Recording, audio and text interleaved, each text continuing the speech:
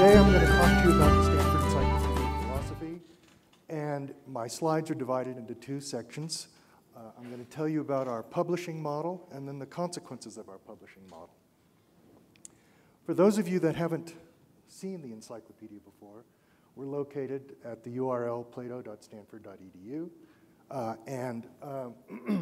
this is, you basically can search and browse the encyclopedia, and it's one of these ideas that we had back in 1995. We started with a Next machine, put it on the web, had a web server, and then we started with 2 entries, and then off we went. And the idea was, we thought, well, it doesn't make sense anymore to put a reference work into print or fixed medium because the web allows you to make it revisable. Currently, we have 1,478 entries, about 20 million words. And I know by Wikipedia standards, that's just tiny. I guess you guys are about 2 orders of magnitude more, plus a factor of 3 or 4 or 5. The purpose was to organize our community of professional scholars in philosophy and related disciplines around the world to create and maintain an up-to-date open access reference work for our colleagues, the students, the general public, with entries on topics that are relevant to the human condition. And I take it all of you know roughly what philosophy is, what kinds of issues philosophers talk about, things like democracy, things like voluntary euthanasia, things like political philosophy, philosophy of biology, philosophy of physics. There's all sorts of, it's a wide variety of topics that we cover in the encyclopedia. But we also cover some rather arcane topics that you won't find in a standard encyclopedia. You won't find it in Britannica, you won't find it in Wikipedia. For example, if you go, philosophers are interested in topics like this, holes. What are holes? Well, why are holes interesting? Well, they're interesting because, well, they have a location in space and time. They have a dimension, they have a shape, but they don't have mass. So philosophers like to think about the nature of these entities, and occasionally, the fate of the free world hangs on the definition of such abstract things. And you might wonder why. Well, this may be before your time, but in the 2000 election between Bush and Gore, you may remember it all came down to a question of whether or not the ballots in Florida had holes in them. And it turns out that a reporter, that one of the Florida election officials, went in front of a group of reporters and waved a ballot around with the hanging chad and said, I don't know what a hole is, go ask an expert. So somebody typed in holes into Google and they found the Stanford Encyclopedia article on holes by Achille Varzi, and some reporter went to interview him and said, well, does a hole in a ballot have to be more like a hole in a colander that completely perforates the surface? Or does a hole in a ballot have to be more like a hole in the road, which only deforms the surface? These are questions that philosophers are interested in answering. So that's what you'll find in our encyclopedia, things on arcane topics that sometimes have a significance. It turns out, for those of you who may not have known this fact, but in Wikipedia itself, they've discovered that most articles, if you click the very first link given in an arbitrary Wikipedia article and keep repeating the process, click the first link of the article you get to, keep clicking the first link, you'll eventually reach philosophy. And so at least there's that connection between our projects, and I think that's kind of an interesting fact that shows the significance of at least what we're trying to do. What's our mission? Our mission is to introduce students and colleagues without any special knowledge of the topic to issues and the most important pieces of literature on a topic so that they can read and understand that literature with insight and understanding. So that's a pedagogical goal, but we also have the following goal for our profession. Namely, we want the authors to update and report back to the professional community as new research is being produced and published. Now, you think about it, this is those of you that read The Hitchhiker's Guide to the Galaxy. you know, we have a group of scholars out there who are all like our informants. And any article in the Stanford Encyclopedia, someone is responsible for updating it, the author or the group of authors that wrote it. So they are in charge of keeping on a regular basis, reporting back to the profession on the new changes, the new ideas that are being published with respect to that. And that's the mission for our encyclopedia. And we've now attracted an international group of scholars. It's a project based at Stanford University. The server sits on a desk in an office. There's only one Mac Pro that serves the encyclopedia, and it seems to do just fine. We have mirror sites in Australia and the Netherlands, tons of backup systems. We have contributors from universities all over the world, and individual entries have been translated into a variety of languages. But our publishing model is what might be of a special interest to you. First of all, it starts with an advisory board, and that's the philosophy department at Stanford University. And of course, the members, the faculty in the philosophy department themselves have to go through a rigorous vetting process before they can get tenure. And of course, the tenure has to be approved all the way to the provost level, right? So we start with them, and then they appoint 2 administrative editors. And by the way, in this talk, I'm going to be using the word editors very differently from the way Wikipedians use the word editors. For us, an editor is somebody who reviews entries, who referees entries, who evaluates entries. He doesn't author content like your editors do. We call our authors authors of the content, okay? So when you hear the word editors, don't think author of the content, someone who's actually changing the pages. So basically, we start with 2 administrators. The advisory board then has appoints 2 administrative editors. I'm the principal editor, and it gives me research time so that I can have a significant research profile so as to be a leader, try to be a leader in the community, and a senior editor. And what we do is we make the final editorial decisions based on the recommendations of our subject editors. We conduct scholarly communications with all the different people involved in the encyclopedia project. We plan, we budget, we manage a part-time staff, we have we do all the technical infrastructure. We set up the server, you know, configure the Apache web server, we do everything. Basically, it's all done with 2 people, plus 1 associate editor and 5 assistant editors, all of whom work part-time. So the total paid staff is basically 3 full-time people, the 2 administrative editors and the 5 assistant editors, right? So that's what we do. Then we have a group of volunteers. Our editorial board, now these are the people who do the evaluations, the subject editors. There's 140 of those, and they're grouped by subspecialties. And if you go there, you can see that, you know, they include groups on aesthetics, African and African-American philosophy, ancient philosophy, philosophy of biology, Chinese philosophy, epistemology, and so on and so forth, right? So that's the list of our editorial boards. So we have 140 of those grouped into subspecialties, and we have 1,800 volunteer authors, and they volunteered from universities around the world. And we occasionally have external referees. If an article is submitted that's beyond the expertise of one of our subject editors, then we go and ask for a volunteer who's an expert outside our editorial board. And then our readers provide us with an extra layer of quality control. Now, our publishing model is based on a kind of an entry life cycle. So basically what happens is an entry is created by the administrative editors after we get input from the subject editors. The subject editors tell us, it would be good to have, on the basis of my understanding of this particular section subject area, it would be good to have an article on X, and so you should put into the database an article on X, and sometimes we get unsolicited proposals from members of the profession to have an article on X, and then and if it's approved, then we'll put it in there. But of course, before we put it in there, we perform a consistency check.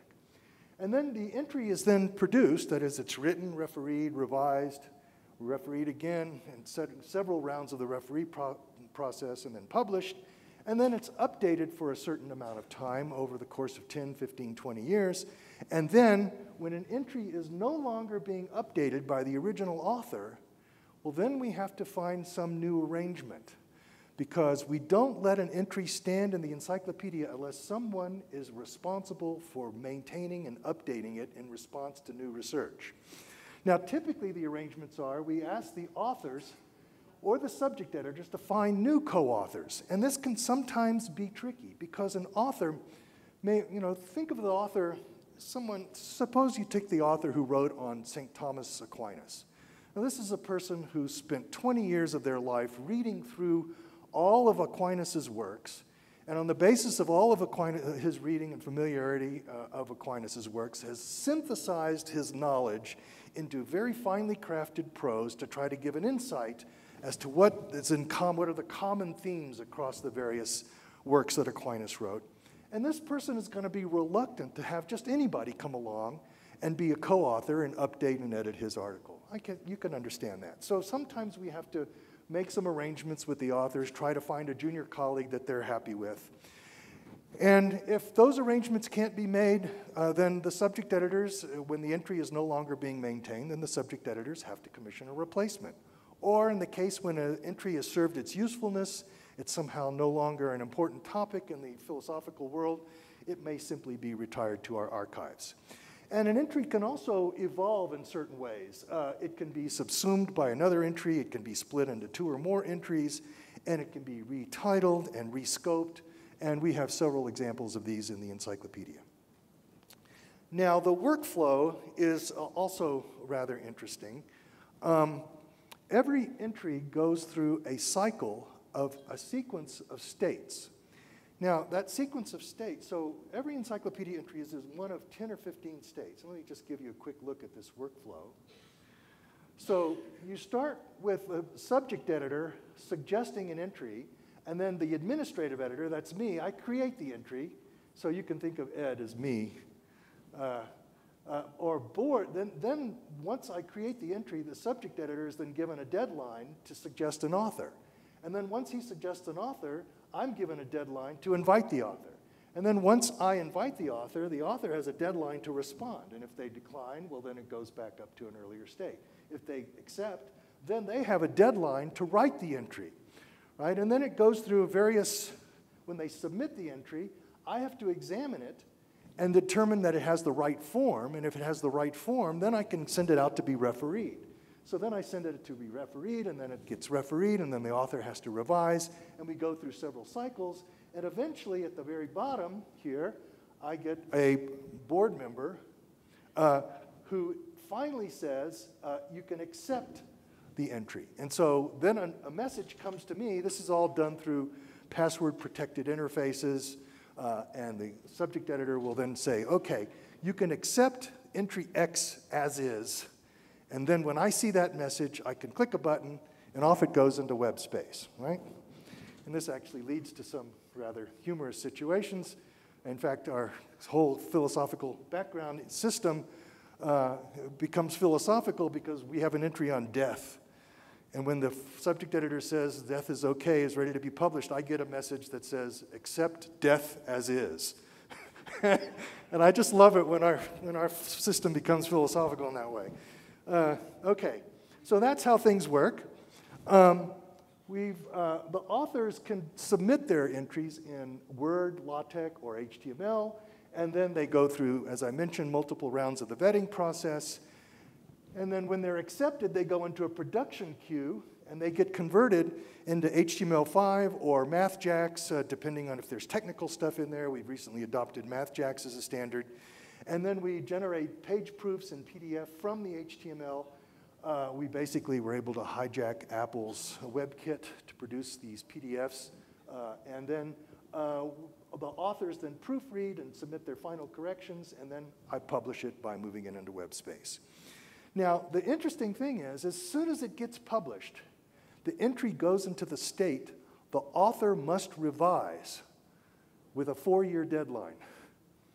However, the deadline is simply a default.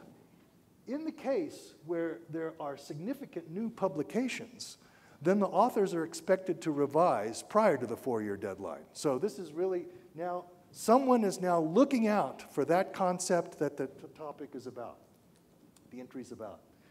And once we've published the work in HTML, then the authors are expected to remotely edit a copy, an offline copy of on our server, and edit the raw HTML. And we give them some help on this. The only exceptions are when they're completely rewriting or revising the entry altogether. Okay? Okay, so now another important part of our, okay, so that's how entries get online. And as you can see, we try to be a force for good because we share the idea of having an open access. So we have these expert-based articles that are free to the world, and we hope that they will be a positive force, though, of course, you know, people can always misuse the encyclopedia. Occasionally, Uri, my co-editor, and I dream about, idly dream, about making sure that if anybody searches the encyclopedia for the entry on time travel, then they don't get to search for the problem of evil, because we don't want people to think about doing things like going back in time and doing evil things and getting away with it. But of course, there are other things that come up. We've noticed that there are theological seminarians, I won't say which denomination, that have looked at the entry on paraconsistent logic, which is about the logic you have to adopt if you reach a contradiction, so that things don't blow up. So there's all sorts of interesting things that people are looking for in our encyclopedia. Now, our publishing model also includes what we call quarterly archives. On the vernal, on the solstices and equinoxes, we create a fixed copy of the encyclopedia, and we put it back online in a special series of archive pages. And because we publish these archives 4 times a year, the Library of Congress and the Directory of Open Access Journals consider us to be a serial publication, and we got issued an ISSN number.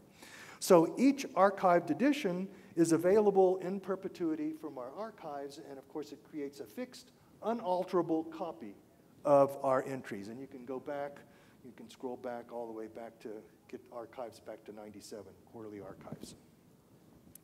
Now, of course, there's a disadvantage here, is that not every edit that's for every version of the entry is saved. And so, for example, if an entry is published on day 1 and then updated and corrected on day 2 prior to the next archive date, then only the day 2 version is going to be saved in the archive. Now, of course, that's a disadvantage, but of course we have an email trail, a record, and a background, a log of all the different edits that the authors made that are in our log history in case any issues come up, so we can reconstruct things if it becomes relevant. But the advantages to this are that we have a manageable history of versions that can be understood at a glance.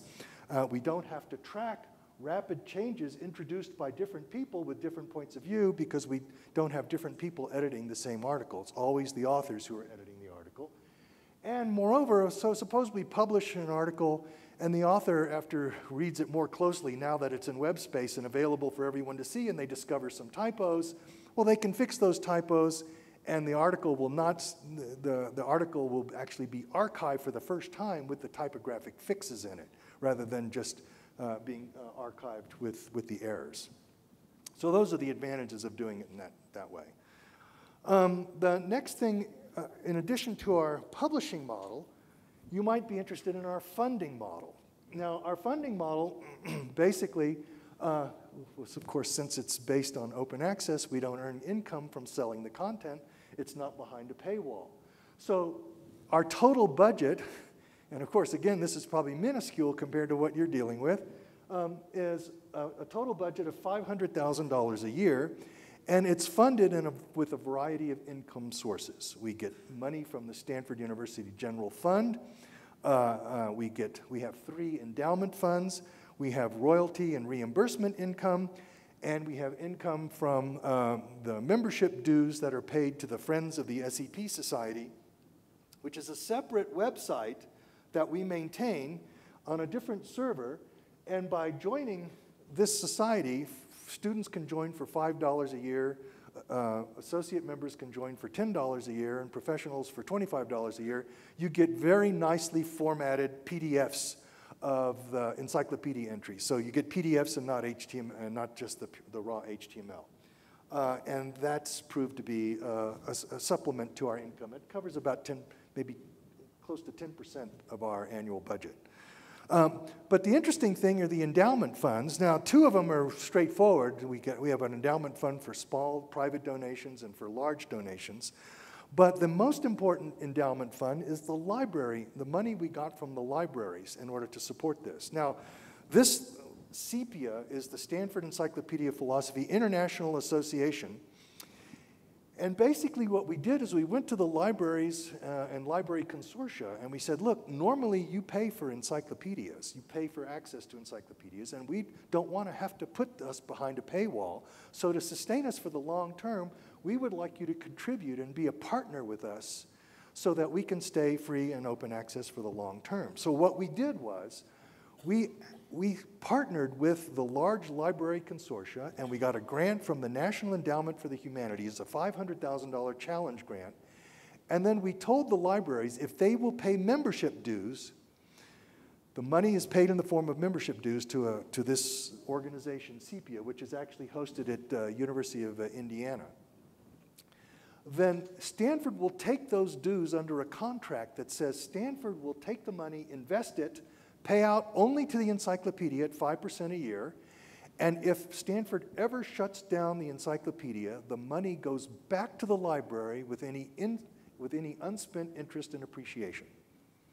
So what that means is, Stanford typically makes 10 to 15% annual return, and if they're paying out 5% to us on the endowment, well then 5 to 10% gets reinvested back into the principal. So what that means is that the library membership dues can be seen as an investment in open access. And that was a key, one of the perks we got into raising $2.3 million in an endowment fund from the library community.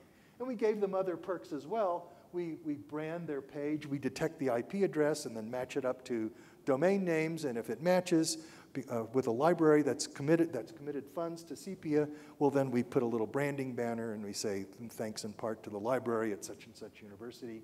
We also allow them to download standalone copies of our archives, and we give them an acknowledgement on our thank you page for all of the libraries that have supported us.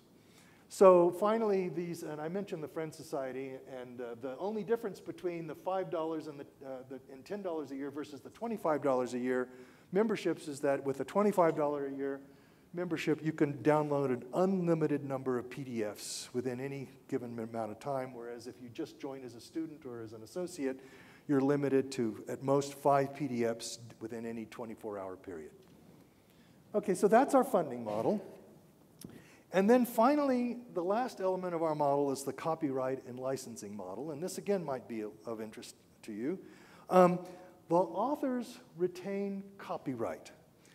And what that means is that they've spent a lot of time putting together, analyzing their knowledge, and producing entries that are average around 12,000 words. So we let them retain copyright, but what they do is assign to us an exclusive license to electronically distribute the work via all the internet protocols, FTP, HTTP, mail protocols, right, things of that kind. So authors are free to republish their entry verbatim in any fixed medium, such as paper or CD-ROM, but they're not free to put their entry on another server. Okay, they can't put it on any other web server, not even on their own homepage. And the reason we do that is for the following reasons.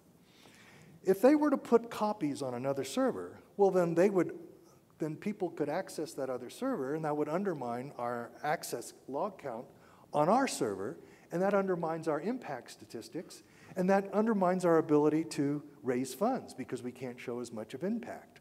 Another reason, if they put a copy on another server, they would undermine our page rank in Google or other search engines because people could then build links from their websites over to that other server rather than building links to our server.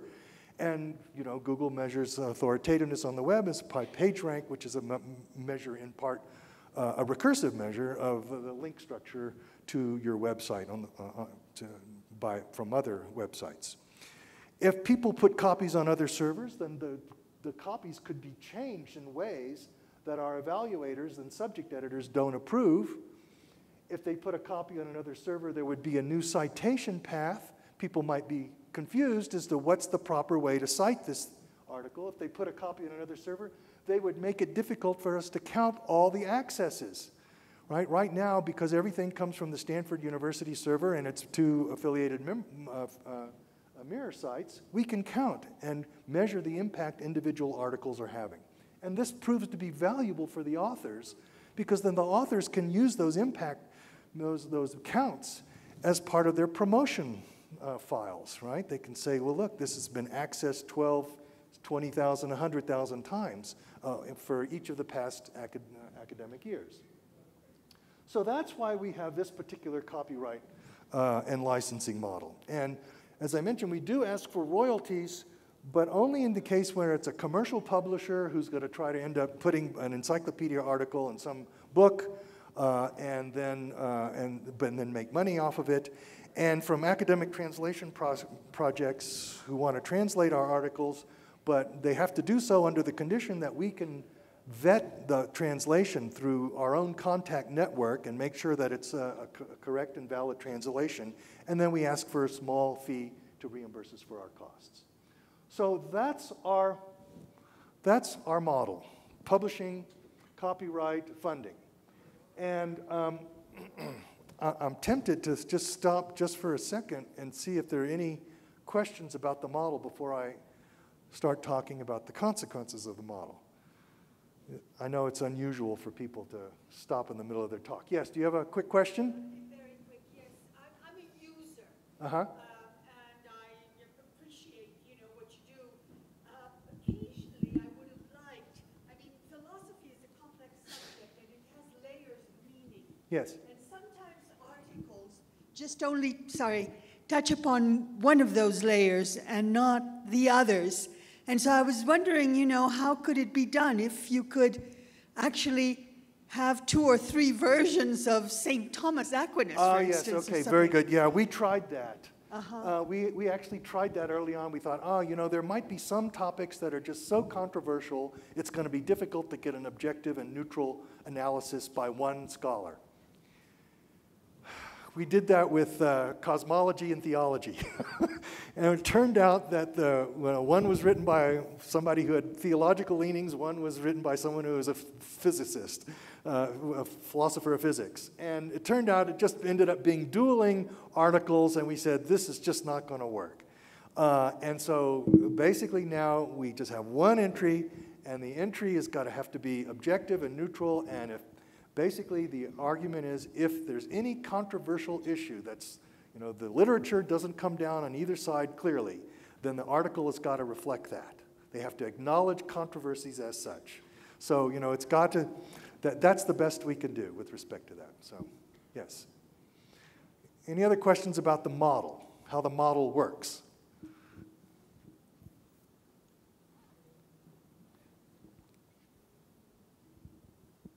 Hello. This is not about the model itself, but I would like to mention that you do have on the encyclopedia different aspects of the same topic. And, it is Aristotle's ethical works, Aristotle's metaphysics and so on, and not just that, not just divided by works, but literally there are aspects of the same more general topic that have their own entries. I've seen that a number of times while I studied university myself, studied philosophy, and used your resources. Yeah, but those are all non-overlapping. And what she was talking about was having 2 different entries that are overlapping as such, about the very same thing. So we don't have 2 entries about the very same thing. About the very same thing? Well, that would be ridiculous, of course. Yeah. Well, you might argue that some topics are so controversial that you can't get a neutral, objective article about it. But anyway, that's... So can't you use 2 authors in one single? Yeah, article? that's hard to do. That's very hard to organize. Oh, sure. Thank you. But it's an idea. One last question before I move on to the consequences. Yeah, does this model evolve over time? Do you change the model? What, is the model changing at all? Yeah. Which part of the model did you think might change? Which part? The whole model. How do you create the articles? How you get money with it? Yeah. Or is it one-time set and works forever? So far, look, by the way, our model did not evolve did not come out of nothing and get created all at once. It evolved over time. Between the years 1995 and 2005, we were up changing elements of the model and revising and developing the elements of the funding model.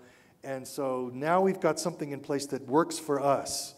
And of course, if someone comes along and shows us that there's something that's not working, we're happy to try to adapt. But at the moment, things seem to be working pretty well. Okay. I'm sorry, I see other questions, but maybe you can put those off till I talk about the consequences. All right. So, the first and foremost interesting fact about this model is that we have a collegial community, a relatively small professional community of authors and subject editors that have a shared understanding of how this process works, and communications, for the most part, tend to be civil and respectful, at least between the authors and the subject editors, though on occasion things flare up. This typically happens offline, not in the public eye, though, so it's something that myself and my colleague Uri and the senior editor and I have to try to resolve and adjudicate by email. Our license enables credit and control for the authors. So although entries are neutral, the authorial style and insight is preserved and their own professional expertise is demonstrated. And as I mentioned earlier, this can help authors advance their careers. And indeed, the subject editors as well put this down in their promotion files when they move from associate professor to full professor. The fact that they're a subject editor for the Stanford Encyclopedia of Philosophy is helpful to them. And the other interesting thing is that the contributors, and by contributors I mean the authors and the subject editors, they are stakeholders in the success of the whole project. The authors sometimes lend their expertise as occasional referees on other entries of which they're not associated with. The authors themselves become widely known by having published in the encyclopedia as a worldwide expert on this topic, right? Subject editors themselves sometimes decide, well, you know, I have a side expertise on a particular topic, and I'd like to write an entry, and so they can sometimes write entries for the encyclopedia as well as be subject editors. I myself wrote entries on the philosopher Gottlob Frege and on Frege's theorem, and other subject editors have done similar things. And as a result of having all of these contributors having a stake in the success of the project, we found that many of them would go talk to their librarians and help in getting their libraries to support the encyclopedia by joining that membership organization. So when we went to the librarians, we basically got them into kind of a squeeze play. We had the philosophers at the departments around the world talk to their librarians from below, but we made our arrangements with the library consortia. And the consortia then advised from above the librarians that were part of the institutions that were members of the consortia. So all of this worked to our advantage. Now, the way we do dispute resolution is, first of all, the subject editors, when they review an entry that's been submitted for publication, well, of course, you know, it has been invited typically, but then before it goes online, it has to be refereed. And as I mentioned, there can be several rounds of the referee process.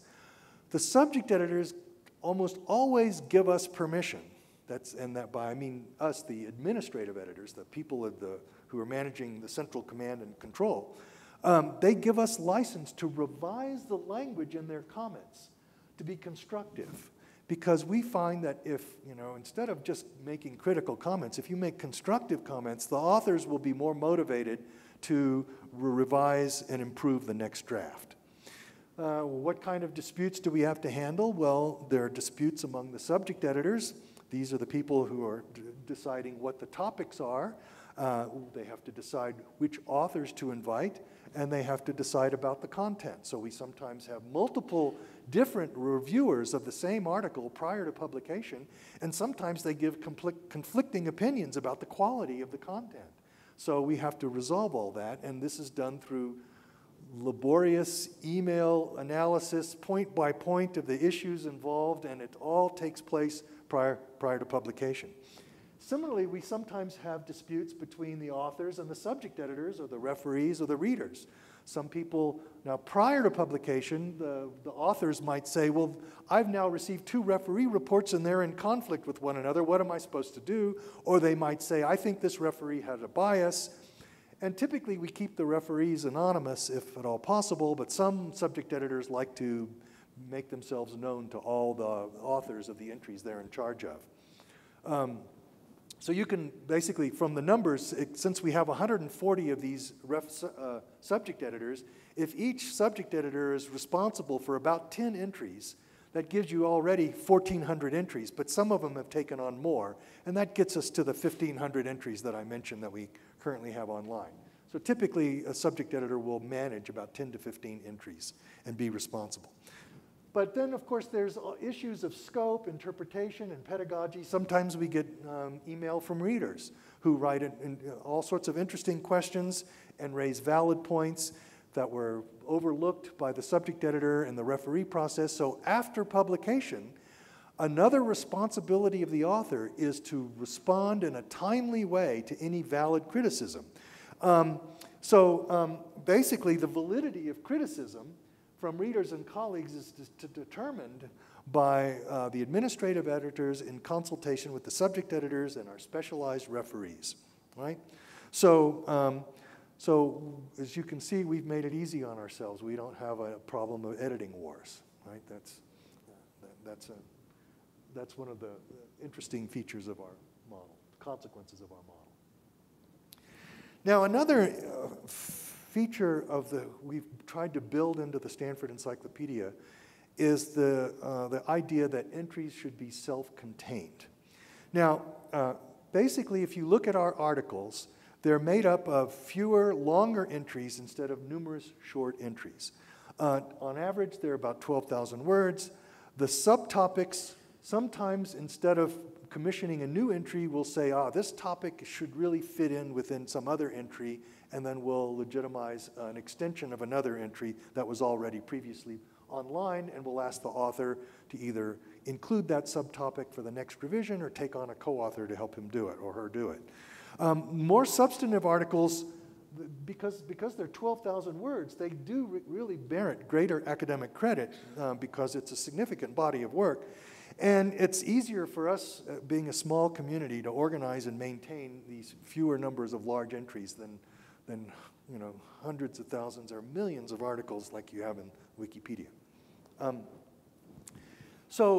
But the important thing here that I want to stress is we tell our authors it's really important to minimize the number of cross-referencing links within their article to other SEP articles. We would much prefer that the authors introduce and define and explain briefly any concept that's required to understand the rest of the article. And because by studying these long-form articles, that means a student simply has to stay focused on reading that one article. They don't have to go off and read other articles in order to understand the current article. Okay, yes.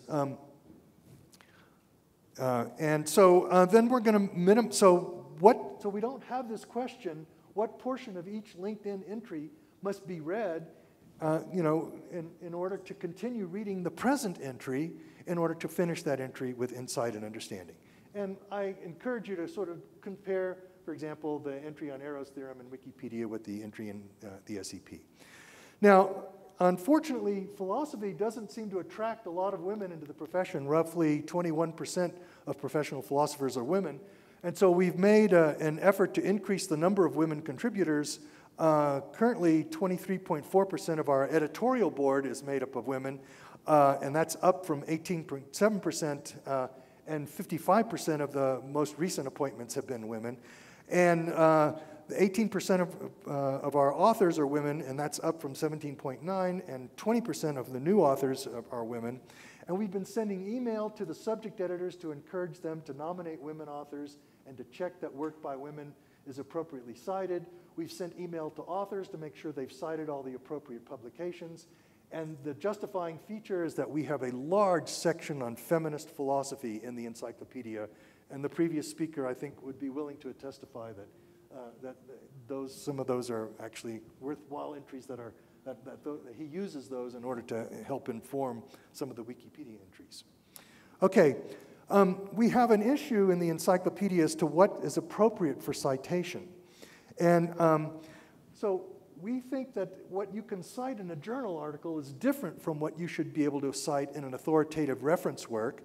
And so one of our policies is that entries in bibliography should not cite unpublished manuscripts.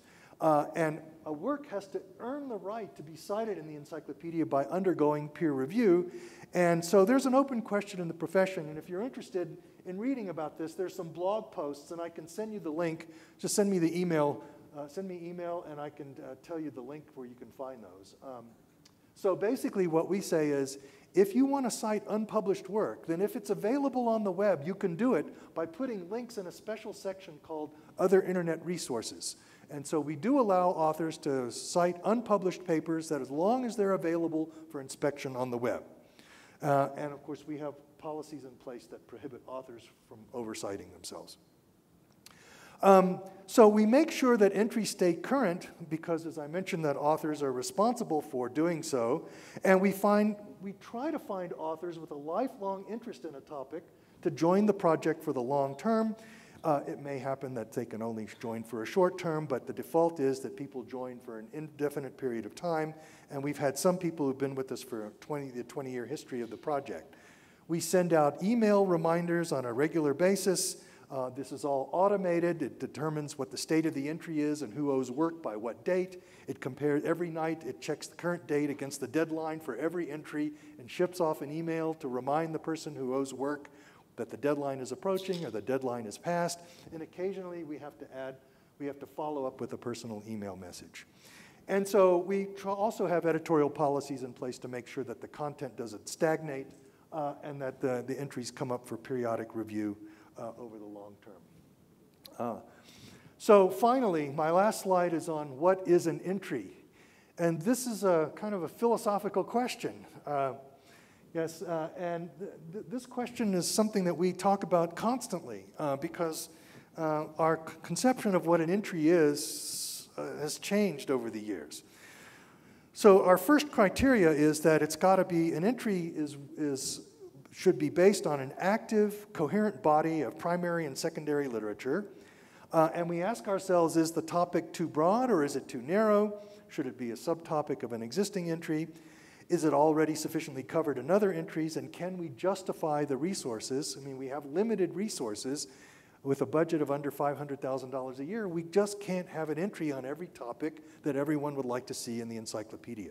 So we have to make hard choices.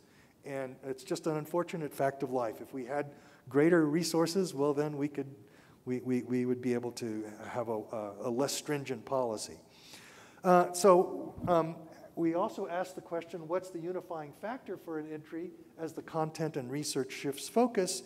And so basically, our conclusion about what an entry in the Stanford Encyclopedia should be is that it should be the vetted product of a credentialed expert's considered and professional reflection on a topic, distilled into a standalone, neutral introduction aimed at students, colleagues, and members of the public who may have no special prior knowledge of the material, but who are motivated to spend time and effort learning the material. So that is how we kind of carve out the conditions under which a new entry is to be introduced into the encyclopedia. Now, they tell me I'm out of time, but strictly speaking, I let questions in for 5 minutes earlier, so I should get an extra 5 minutes. But in fact, I'm at the end of my slides, so I'm happy to take questions for the remainder of the period. Thank you.